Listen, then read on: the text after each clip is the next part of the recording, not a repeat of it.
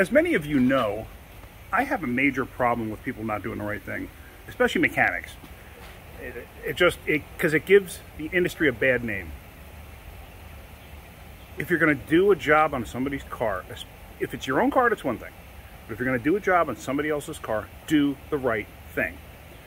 If you're going to do a brake inspection and you have no idea, if you can't really clearly tell that the brakes are worn, pull the wheels off. Don't just upsell brakes because you think it needs brakes. Another thing, older cars with drum brakes. Let me show you something. I have this Ford Ranger here that I'm working on. Customer wanted me to check the brakes. Now, it's clear, I could see the front brakes clearly.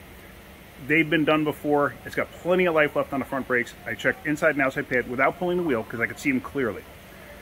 So there's no reason to do anything there. And I test drove this thing too. And it kind of felt a little mushy, like the rear brakes were out of adjustment. Like I said, it's drum brakes. But let me show you something here. So here's the vehicle, Ford Ranger. It's a 2002. So now the vehicle's 20 years old. Okay, I haven't pulled the drums off yet. But I want you to look here. Now you notice where the wheel studs are, right? It's this side. Okay, I'm telling you right now, this drum has been off at some point in this truck's life. Now, we come over to this side, and I see this. Do you know what that is? That's an assembly line retaining clip. What they do is, when the rear end is assembled, and usually it's assembled outside the vehicle. It's assembled, the drum brakes are put on, everything else, the drums are put on. They put those clips on to keep the drums on, because otherwise the drums could fall off. This way, when they're moving it around and getting it ready to actually put in the vehicle, the drums are still there.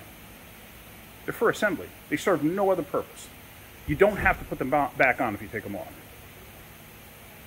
This truck's 22 years old. That drum has never been off. In 20 years. That drum has never been off. Really? In 20 years, nobody's bothered to pull that drum off. How do you know how good the brakes are? How do you know if you got a wheel cylinder stuck? I've seen seized wheel cylinders. How do you know? How do you know unless you pull it apart? This is what drives me insane. Do the right thing. This is my rant for today. Do the right thing.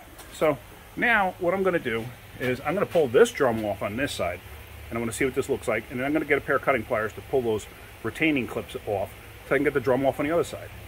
I think this drum should come off relatively easy. Let's see. Okay, it moves, but I'm going to have to do this two-handed probably. Oh wait, there it goes. It's coming off. All right. So now this is the first time I'm seeing this. Drum's got a lot of dust buildup in it. So I'm just going to dump that outside instead of on the floor in the shop. So let me turn my little light on. It's kind of interesting. Has a bonded shoe in the back. This is a bonded shoe. And in the front, it's got a riveted shoe. See that? So now, looking at everything in here, it looks okay. You know, nothing spectacular. Now the other side, I don't know what that's going to look like. So let's get that apart and see what happens. Like I said, first, I need to get a pair of cutting pliers. Because you use a pair of cutting pliers, you grab one of these little tangs here, and you pull up on it and basically rip it off. So let me go get that and get that done. What you do is you take a pair of cutting pliers, and you kind of go like that. Let's see if I can't. You got to grab the little flute there and rip it up and out. And then you can get that clip off relatively easy. Like I said, there is no reason to save this. Throw it out. Sometimes they could be a real pain in the neck to get off. The ones that are a real pain in the neck, just try to jam a screwdriver behind it to get a little room away from the drum. So now, I don't think, yeah, this drum is seized on there. 20 years in place, of course it's going to be seized on there. So what I'm going to do is I'm going to get a hammer and I'm going to wrap it here, here, here, here, and usually that'll shock it enough to free it up, because it's basically just held on by rust at this point. Now I got my trusty dead blow. Sometimes a single good rap will do it, but that didn't.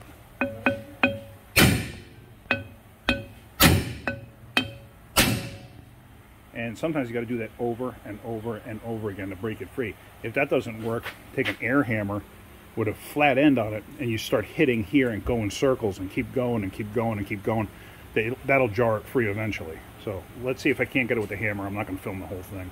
All right, and here we go. I think it's going to break free this time. Let's see. There. Actually, see how it popped? So now the drum should slide right off.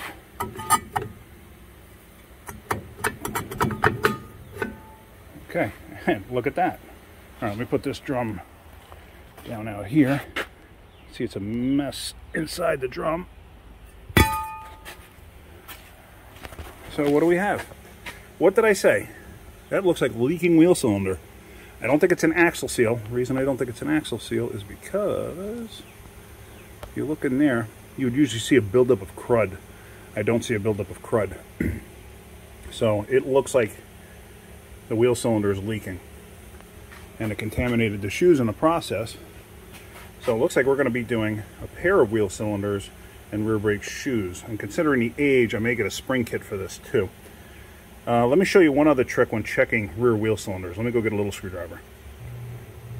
So what you want to do is you want to take a little screwdriver, go in between the boot like this, and try to pick the boot out. Let me switch hands here, because I'm a righty, not a lefty.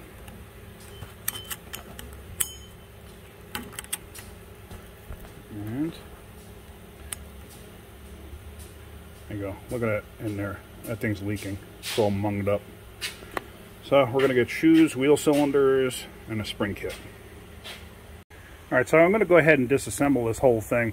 I cannot show you, I don't have time to make a full video on doing rear drum brakes. I will make one in the future, I just can't do it right now. But just a real quick show here. This is a tool that is used, whoops, as long as you don't throw it on the floor. Here's a tool you use to get the springs off.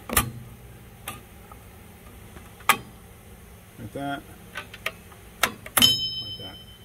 So that's for that part. There's another tool to get that spring off right there. So, like I said, I cannot show you an entire video on how to do this, but I'm going to take this all apart right now. Alright, so one side is assembled, and I got the wheel cylinder in, everything's done there, the line's tight. So got to bleed this side once I put the drum on and stuff like that. I got to adjust it too. I got to get the other side done, and then we're going to take it for a quick road test. So the one drum that was on the right side's got like a coating mixed between the brake dust and the brake fluid itself. So what I'm going to do is basically clean that up with brake clean and a couple of rags, get that nice and cleaned up. And then I'm just going to use like a Scotch-Brite pad and scour it down a little bit, brake clean it again and install it. I'm not cutting the drums or anything on this. It's just kind of like a budget-friendly repair here.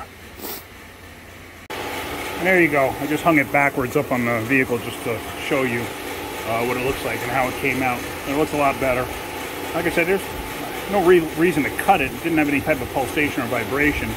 So now I'm going to put that on, do the other side, adjust the brakes, and then bleed them.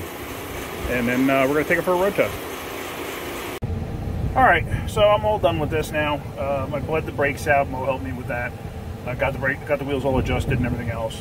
I just took it for a road test. Everything's good. But the point of this video was do the right thing. If you're going to do a brake inspection, do the right thing. Actually look at everything. Don't try to upsell brakes if you haven't pulled the wheels off. That's just wrong and you know it. I've always been a firm believer in it. You know, you do the right thing. Because if you go to sell brakes and then a customer comes and wants to look at it and you don't have the wheels off, how does that look? Come on, seriously. And you're trying to sell brakes, let's say rear brakes, and I've seen it happen where somebody didn't even pull one side drum off. They pull the other side drums and, oh look, it's just worn out. And then when they go and take the clips off and remove the other side, they find, oh, I got an axle seal leaking and a blown out wheel cylinder too. So now you got to go back and tell the customer that. How did you not notice that in the beginning? Well, because you never pulled the drum off. So it's just, you can hear it in my voice. I get real irritated with it, and I will never let somebody who works with me do that. Never. Do the right thing, always. So in the future, I'm going to make a video on doing rear brake shoes, the right way to do it, including replacing wheel cylinders and stuff like that. I couldn't do it today.